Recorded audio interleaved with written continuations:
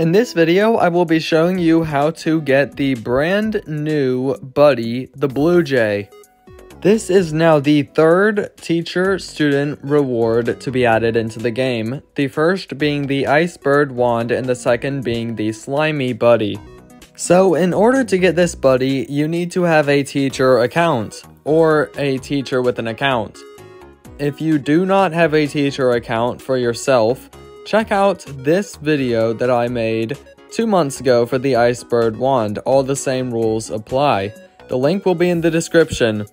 Now, if you do have a teacher account, you need to log onto your teacher account and make sure that all of your past or current assignments are deleted. It seems as though you need to have no assignments running in order to gift the rewards. Now, this reward is a bit different from the past two in that you need to now answer 20 questions on an assigned topic, as opposed to just being gifted the reward. Once you have all of your current assignments cleared and have assigned a topic, you need to log into your Prodigy account and go answer 20 questions in whatever form. Each time you answer a question, at the top there will be a counter that shows how many questions out of 20 you have answered. And once you have answered all 20 questions, check back in your mail and you should get the reward. And that is how you get the third teacher-student reward, the Blue Jay. Now let's check the buddy out and see what it looks like and what its description reads.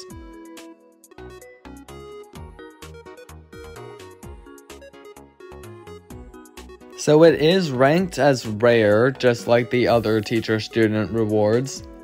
It is called the Blue Jay, and it is literally a blue jay. The description reads, "The feathers on the top of its head raise or lower based on their mood." I'm not exactly sure whether it was intentional or not, but it seems like there is a mistake in this description. One time it says it's, and the other time it says there. It's not that big of a deal though. So it seems like Prodigy is getting into the habit of releasing these new items monthly, and I really like it. This is a great system, and I am glad that there are cool items being able to be gotten from it. It is a bit odd though that they are releasing them in the summer months, where most students are out of school, and only those with teacher accounts will be able to access these buddies. They won't have their teachers available to send it to them.